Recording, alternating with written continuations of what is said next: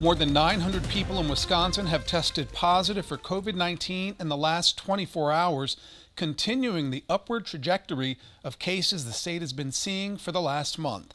On average, more than 800 people are testing positive every day. Good evening, I'm George Smith. Amber is off tonight. Dane County's public health officials say teens and even younger children are the concerning new face of COVID-19 infections. Officials just released information on a specific COVID-19 spike. Tony Galley joins us from the Alliant Energy Center, where some teenagers can still be vaccinated. Tony. Teenagers 16 and over are eligible to come to vaccination sites such as this one to get their vaccine, and some encouraging prevention news from health officials tonight.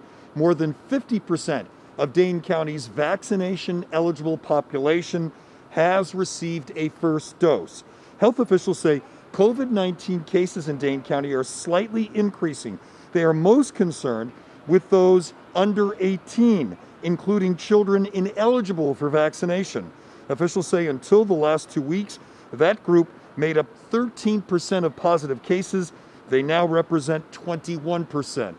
In the last 2 weeks, 123 new diagnoses in our younger community members.